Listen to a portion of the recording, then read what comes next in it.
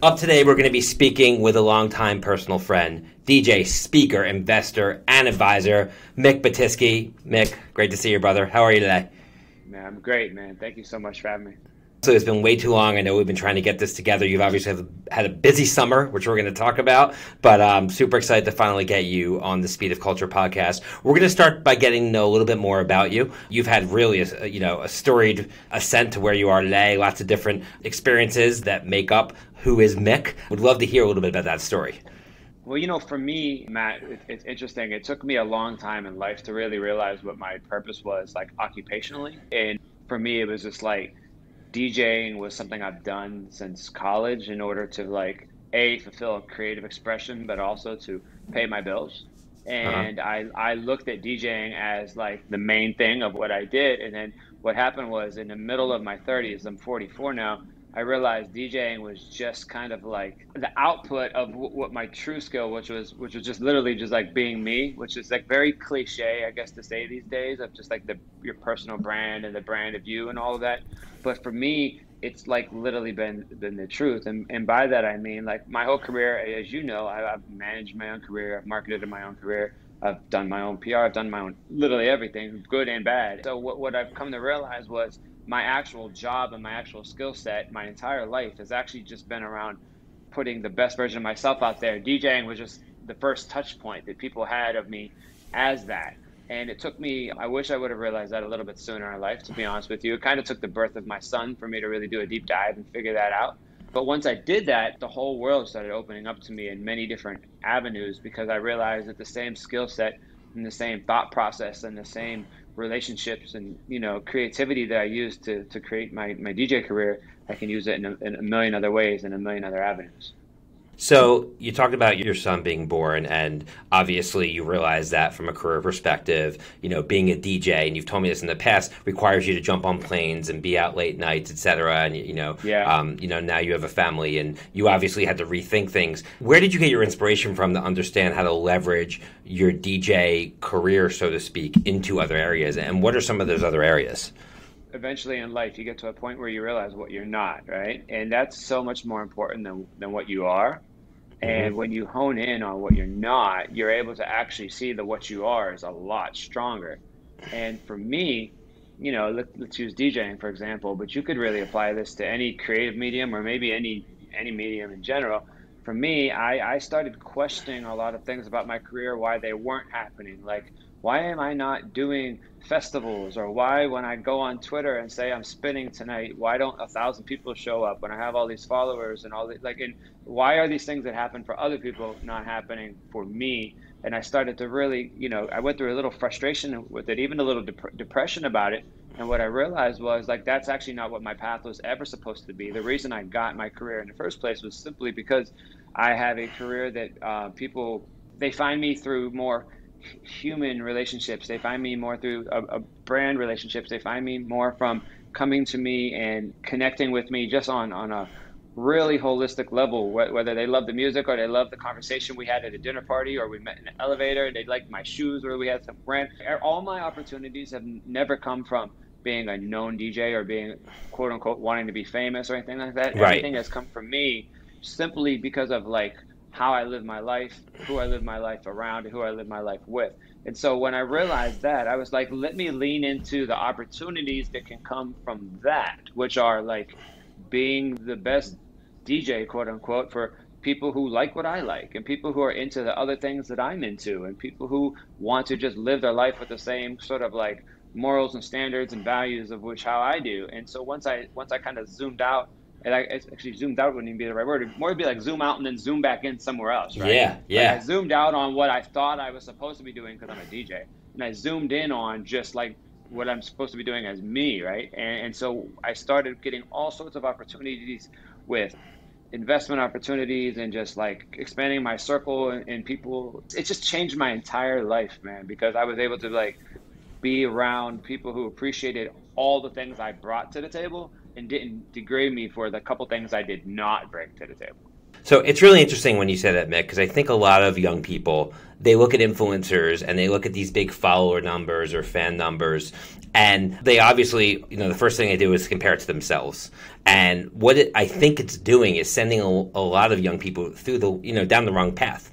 And really, it's sending them down the path of quantity over quality, right? People try to collect friends as almost like some sort of point value or point system. And they think that if they have enough of them, they're going to be able to advance to the next level. But as you and I both know, that's not really how life works. And instead, it's really about the quality of your relationships, who those people are, what's the context of your relationship, and how you can help each other.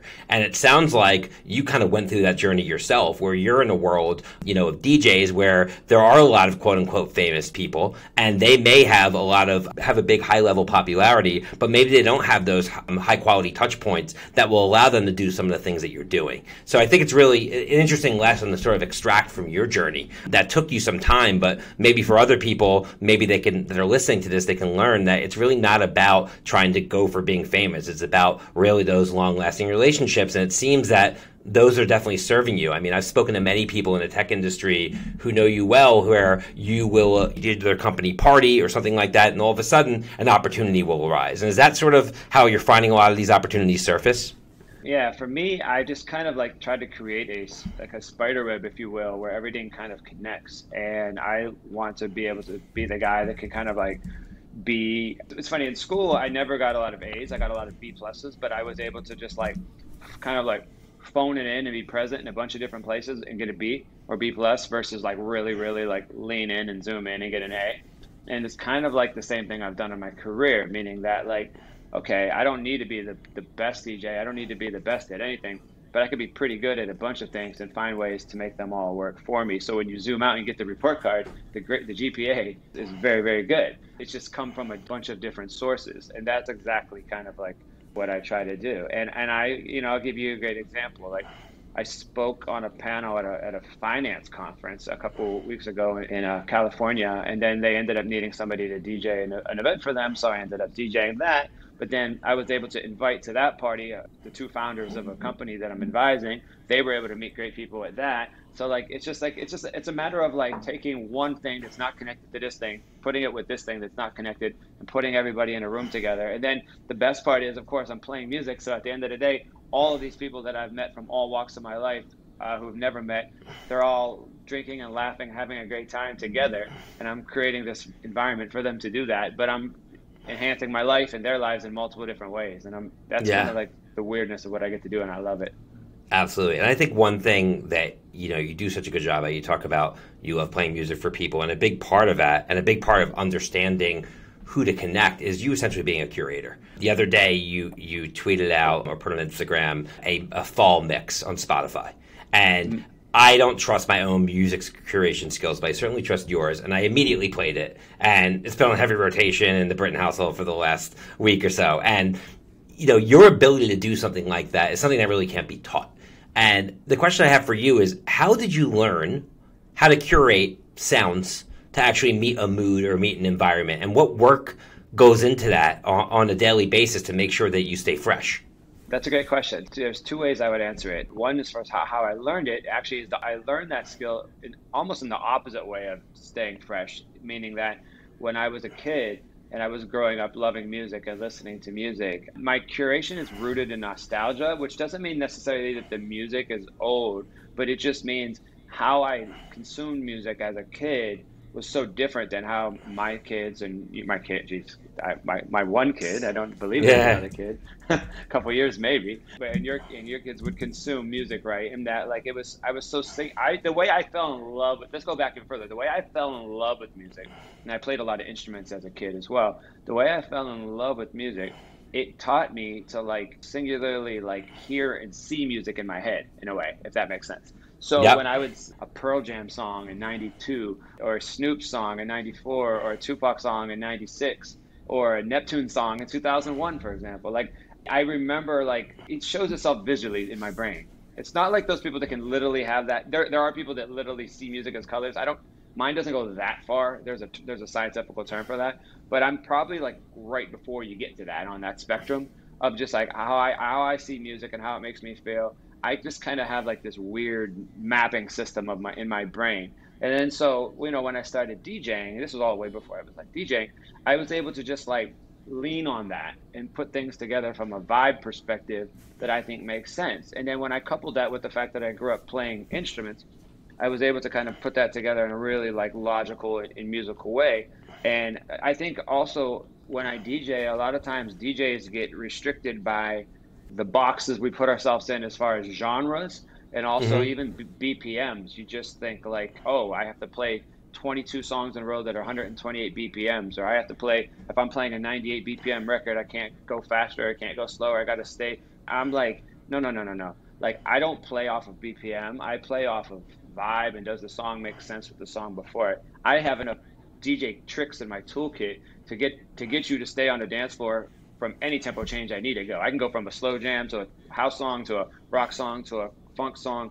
None of those tempos make sense, but I can make that work. For me, it's just like I see the bridges between those songs, and so that for me is kind of like my secret sauce on that.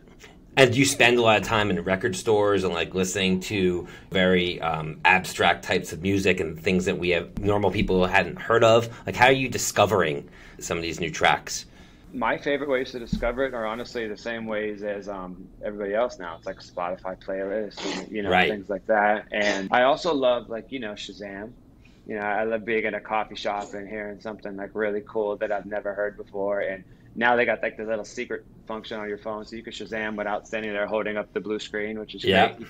You could add it to your little control center or whatever. So I'm in there going nuts. Like, but it's not so much what happens for me. It's like more like the happenstance of like, it's not necessarily that particular song that I hear in there that is the one that influences me, but that sets me on the journey of finding the other stuff. Like, there's actually a song on that fall playlist you referenced that I actually did hear in my local coffee shop, and I was like, what is this? And like, she wouldn't tell me, so I Shazammed it. But then I discovered so many other random things from that, and then that sets the mood. That actually inspired me to do that playlist, hearing that person's song, believe it or not. I came home and I was like, this song feels like fall. And I was like, I'm going to make an entire playlist off of that. And the weather was changing and everything. But the other thing I do is I just stay in touch with a lot of different DJs and a lot of really creative people, some people older than me, some people younger than me.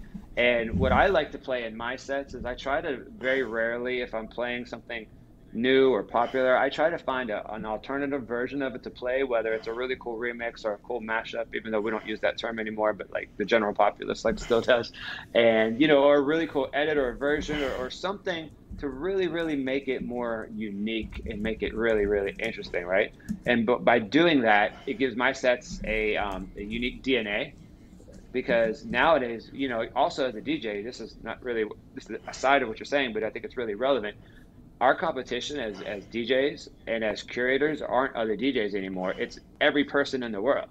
Because every person in the world could make a really dope playlist and play it at their party and just choose not to hire me.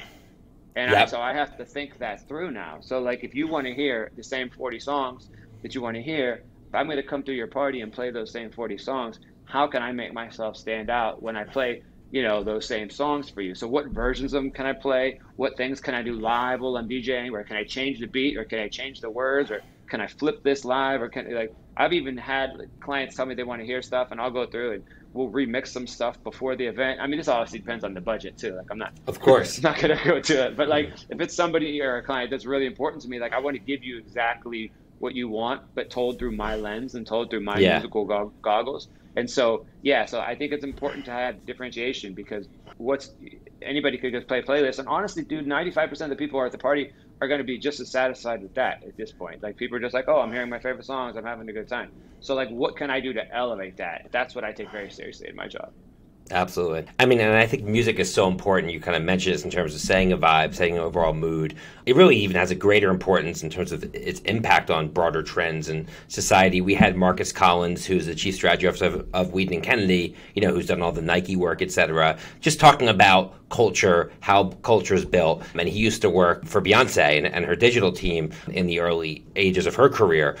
when you look at the brands that you're working with, because you've worked with everybody from Airbnb to Cadillac to MasterCard, GQ, even done some work with NBA 2K, one of my favorite video games. Are you speaking with these brands in terms of where you think their brand and their brand ethos sort of mixes with music? How are your collaborations with brands structured? It's all across the board. And first, let me also just say, I think Marcus is one of the most, I'm a huge fan of that guy. I think he's incredible. So, I just want to put that on the record. I think, the way he connects, culture with everything is just fantastic. He's got a book coming out. You have to check out. In May. We'll send you a copy of it on his behalf. Yeah, on his behalf. Actually, very few people see it as well as he sees it. But anyways, agreed. I think for me, it's just first of all, I try to work with brands that get it first and foremost. That's the first level of it, because you can't really sometimes teach an old dog new tricks in a lot of ways. And so sometimes there are people that it's just it's not worth trying, Secondly, depending on what the opportunity is, sometimes I don't try at all. Sometimes I just have to kind of just eat it, man, and just be you know what, I'm just going to do the best I can with the constraints you give me. To your point, where the real magic happens is the third option of that, which is where we can say, hey, what is it that you're trying to accomplish? Is it whether it's for a game or whether it's for a party, whether it's for, sending playlists out to your consumers and to your audience? What is it that you think you sound like? And this is what I think you should sound like. And maybe we can meet in the middle. And it's never 100% what I want. But my best example of it is if we could get somewhere in the middle where I can improve it. I don't need you to do what I'm doing. I just want to improve it at what you're doing. And that's good enough for me, because that's going to give your audience a better situation. And I've seen that happen through music. I've seen that happen through influencer partnerships. I've seen that happen through all sorts of things. I've done brand partnerships I did a brand partnership with a huge automobile company. This is maybe 7 years ago. And the first time I did some content for them, they gave me this, they give you the brand Bible, Matt. They give you the whole, but all these things. And I'm just man, this sucks. This is brutal. It's putting you in a box, right? It doesn't allow you to be an artist or exercise your creative juices. It was bad. And I mean, we did it the best we could, and it turned out okay. But I was grateful. I mean, I got paid, I got the car, it was great. It was fine. But I wasn't it wasn't, just didn't feel like me, we all make sacrifices and stuff. And so the second time around, I started pushing it a little bit more. And by the third time around, I just was once we reached a real level of comfort, I said, do you trust me? And they said, yeah. And I was let me do this my way. And they were okay. And I did it completely my way, and they loved it. It just took some trust, and it took some, some honesty and transparency on both sides. But we reached a point. And so now I try to use that as what I think my goal should be with every partnership, in that I have to social media influencing. I don't like the word influencer at all. I think it's pretty corny, but I understand that that's the word that people use for it. But for me, it's just you have to be able to tell people you're the real version of your life. People are in on the joke. People know you're getting paid to sit around in some sweatpants on your stoop next to a pumpkin. And I only know I'm saying that because I'm making that post next week.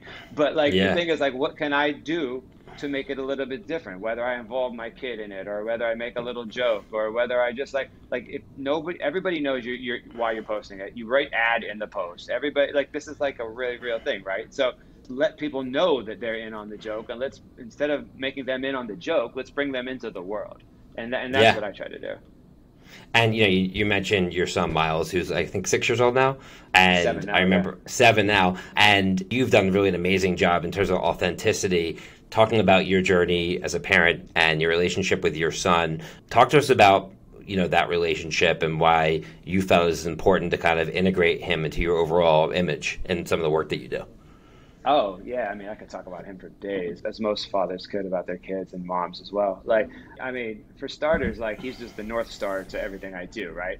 It's not a secret that I figured out what my life and my career should be when my son was born. It's not a secret that all these other opportunities started happening both in my brain and in my network and in my world when I started living for something bigger and better than me. I don't take any of that for granted. But what I started to realize was, rather than, make my son what's the expression, fit in or fit out? There's a fancy expression people use, but rather than square peg in a round hole.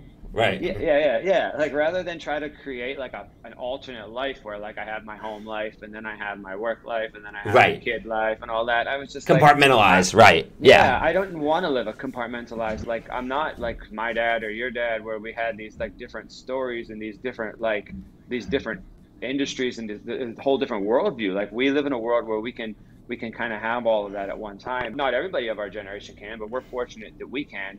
So why not just involve my son? I bring my son to events, bro. Like Yeah, I he was know. at like he was at an event with me like last week, just chilling on the stage. And sometimes he gets up and he's getting to see that. My dad would take me to like when he put in carpet and tile. That's what my dad did, and I remember seeing that, and I realized like my son didn't really understand. But the second part of this is my son didn't understand hard work, right? Yeah. He didn't know. He's learning it now. He didn't, because I don't have a job that's like manual labor like my dad did, where you would see my dad put in tiles brick by brick or sheet by sheet or whatever and build a wall and build a bathroom and put in a carpet in Yeah. an entire There's a house. physicality to it. Yeah. Yeah, like because I didn't like I'm not like a doctor where like I'm like I could save this person's life. You could meet him. He really didn't grasp what it is that I did. He just knew it was fun. And so I was like, let me show you like that really goes into like these 2 hours of fun. So all of these calls, all these podcasts, you could sit with your little Nintendo Switch on this chair that you can't see on the camera and sit there with me all day and watch everything I have to do. You could come with me to these lunches. You could come with me, when I'm on a call, when I'm walking you to school, like you could see all of these things. And then I said, then when I go and I say, I do all of that just to get to the part where you can go see me have fun for 2 hours. And then he was just like, oh, and so once he started appreciating that, he just started wanting to be around a lot more. So brands started just noticing us like together at things and on social and all of that, and so then we started getting opportunities to collab together, which was really a How beautiful cool is that? thing. And you Yeah, guys wrote a book, right? D is for yeah, DJ. it's right there on the wall for So tell us about that. this video.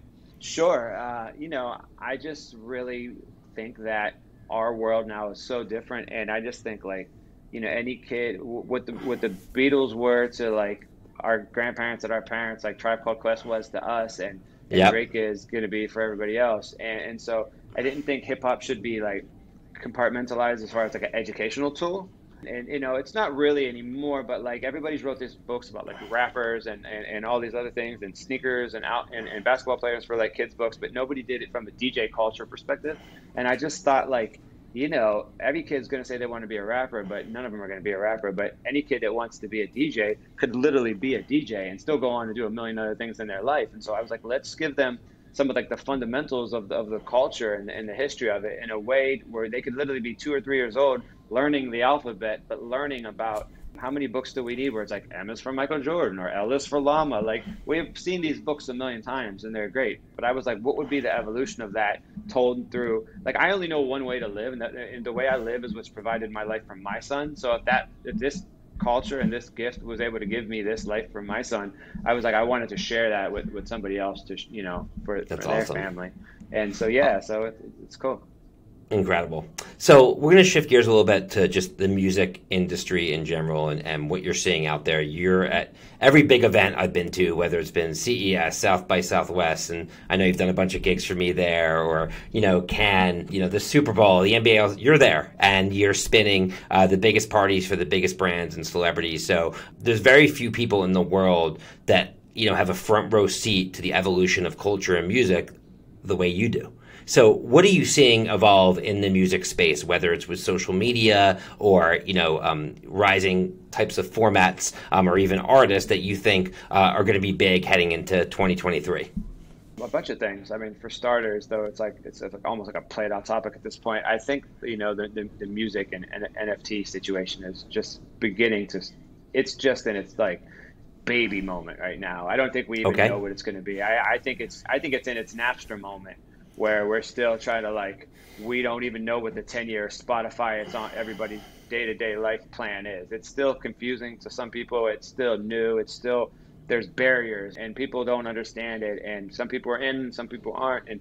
But it's going to be ultimately where everything nets out. So like, that's kind of like the mindset I've taken, in that, if we're in the Napster moment of it now, what's going to be the iTunes moment of it? And then more importantly than that, what's going to be the Spotify title, like what's going to be the every use case moment for it? Because when we get to that point, it's going to be fascinating. But like, That's definitely, I think, the main thing. Is this, I get worried when people think it's not going to happen, because it's definitely going to happen. But Well, it's just a matter of, right. Well, you know how it is, Mick. I mean, like, we were both around, during the dot-com crash, and there was people who wrote off the internet, and then, there's people who wrote off crypto, there's people who are writing off NFTs, and what happens is when things are new, they get super popular, everybody jumps in, it becomes inflated, the bubble bursts, and then the real work begins. And the real people who really know what they're doing, who aren't in it for a quick buck, that want to put down the right roots and technology and take the able amount of time that it really does take to build something with staying power, then that work begins. And it could be 5, 10, 15 years later, and then you have these transformational things, and it's those people who have been there all along that are the ones that are going to really make the wealth from it. And that's just generally what happens I've seen this happen over and over and over again, is that everybody thinks that these things happen overnight, and they don't. Trends happen overnight, but sustainable business, movements can take decades to really impart on the mass public. Yeah. Yeah. And so, I mean, that's definitely, I think, the phase that we're in right now with that. And like, you said it best. I think you say like transformational, like that's where ultimately it's going to go. It's just going to be, and I don't think it's going to be a 10 to 15 year thing like some of the past technologies, because I think as we move forward, if they're everything, that window gets smaller and smaller. So the rate of change keeps accelerating. Yeah, and if it took streaming and MP3s a good 15 years to get from Napster to like Spotify on everybody's phone, this is going to take 5, if that. And then whatever the next thing is going to take 2 or 3. So, there's that. That's the one thing I noticed. The other thing How about TikTok? What are you seeing TikTok doing for the music industry? And how's that impacted the space overall? I think it's fascinating because for one of 2 reasons. One, I think it's just fascinating from a musical discovery point of view, that people are discovering music from TikToks and Reels, and people are creating literally short form musical content, not for radio or streaming or clubs or parties or listening in the car. They're literally just taking bite-sized things just for people to use. And I know, like, it's been fascinating watching the rise of the TikTok producer or the Reels producer, people who get big just remixing samples in just little 60-second bite-sized increments that just have a good little energy and vibe. And it's so fascinating too from a rights perspective, because they're definitely not clearing any of that stuff. So I don't know how that all works, but it's really interesting. And that will ultimately, that's going to all come back around on everybody. But I think that's really, really fascinating in that regard. And I think the other thing I think is really interesting is, like, obviously we've seen it would happen with so many artists from the past that have gotten these random lightning striking moments 20, 30 years later because of TikTok, where somebody's just like, oh, this random song from 1984 or 1992 becomes huge again. And then and then all of a sudden their Spotify streams spike, and their Apple streams spike, and their YouTube streams spike, and then who knows, maybe their tours spike. And like, it's fascinating how whatever, like, the newest of the new culture can go back and impact like the old school culture stuff that continues to like build and bubble and inspire, and then it could kind of keep going around in circles and circles, and maybe that inspires the next musician that same thing could happen. It's really cool. I like that for all we call it, like, just like new, we're not looking backwards and all that. There's still so many people from the past that are reaping the benefits of this technology and perhaps getting career extensions from it. And I think that's really cool. And I love that aspect. So I just think for me, it's just like, I think it's fascinating. It's a device where you could learn, and by device, I don't mean like a mechanical device, I mean like a mental or emotional device where you can learn both new things and old things at the exact same time, and it synergizes perfectly. That was great. We're going to move on to our final topic and just talk about you being an investor. A lot of people dabble in seed investments. I know that you've made quite a few. You talked a little bit earlier about how some of these investments come together through some of your personal relationships. What is it about, being a seed investor that you gravitate towards, and what is sort of your role with some of these companies that you do invest in terms of how you add value? Sure. Thank you for asking. I love talking about that. For me, I enjoy finding like great people who are doing really unique things and identifying their promise very early. I look at investing very similar to like how I would look at curating a mixtape, or how a label A&R person would look at putting together their label roster or helping piece together an album. I think like you never know what the finished product is going to be, but you know how it's going to start, right? And so it means that the person and the team around it have to be good enough to get that. I'm going to say album on purpose right here, to get that album from an idea in a studio to a finished product that everybody can enjoy. That's perfect, right? Or as perfect as what we think perfect can be, because there's no perfect. And that to me is what I think is so important that people neglect when they're doing angel investing or seed investing or even venture capital in a lot of ways. It's like, can that person, you're investing in the person, not the idea. And there's been a few times where I went against my gut and went past the person and looked at the idea, and that did not go very well. But then there's been multiple times where I looked at the person and I was just like, oh man, I'm in love with the person. Like, they're fantastic. They're just an amazing human being. I want to have drinks with this person. I want this person to be friends with my family. I want to introduce this person to other. When you meet somebody who's that great, that you believe in, right? And you believe in them, you just like, that's how you know, right? And I've been fortunate to meet some really amazing people that I was able to get behind. That's one way I look at it. The other thing is, like, from an investing point, and also we do, my wife and I do a lot of this together now, which is great because she's an amazing founder and she's an amazing operator as well. I have to shout out her company, Tiny Organics, the best baby Tiny Organics ever. But yeah, so like the one thing, that's really cool is, even if I don't invest in you right now, I could still potentially offer value by, being on a board or advising or things of that nature.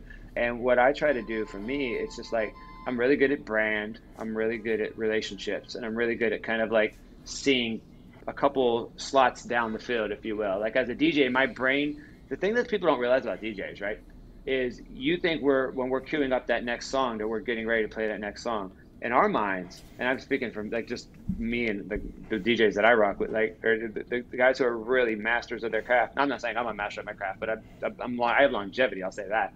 Like, we're 2 or 3 songs past that. Yeah. When we're giving you song number 2 after you're listening to song number 1, I'm already 3 or 4 songs down. I know where I want to go. I once went and took a racing class, like at some speedway, like way upstate, and they were just like, you're going like 200 miles an hour. The shit was fucking insane. I thought I was gonna die. And you're in the car by yourself, right? And the thing they tell you, and it's changed my life hearing this. They're like, if you are only looking right in front of your car, you're going to wreck. You're going to die. You need to be looking like 100 yards down that track, because that's where, and trust that everything else is gonna like flow right in front of you if you're looking that makes sense. Ahead.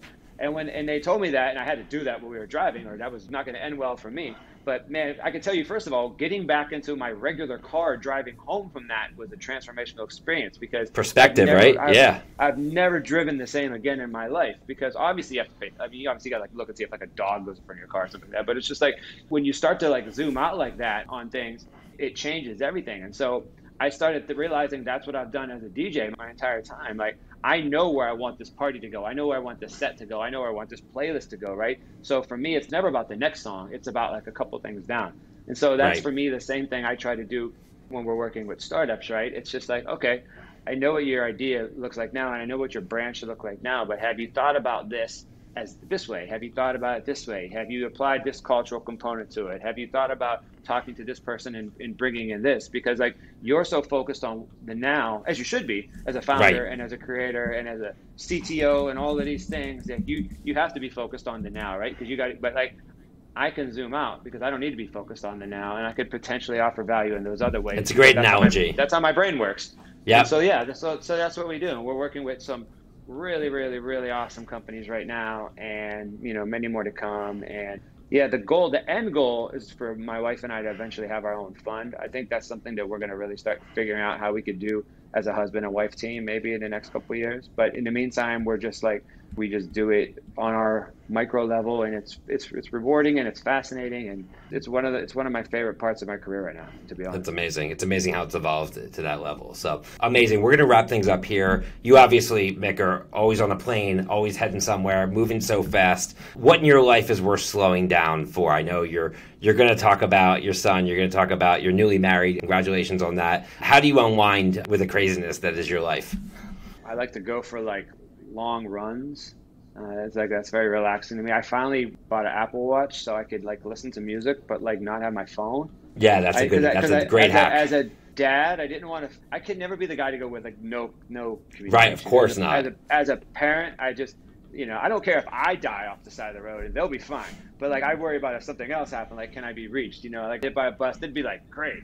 But like, you know, but like if something happened to somebody else and I wasn't reachable, I would never be able to forgive myself. So like, but I found like, you know, when you see those like annoying people at the stoplight and they're running in place because they don't want to stop running, I would be that person, but I'd be scrolling Instagram, or I'd run to like some coffee shop really far away to like get a great espresso and run home. And I'm like still looking at my phone and I'm thinking about all the envy and all the jealousy and all the things that we all see, no matter who you are, when you look at Instagram and social media. Right. And that stays in my head.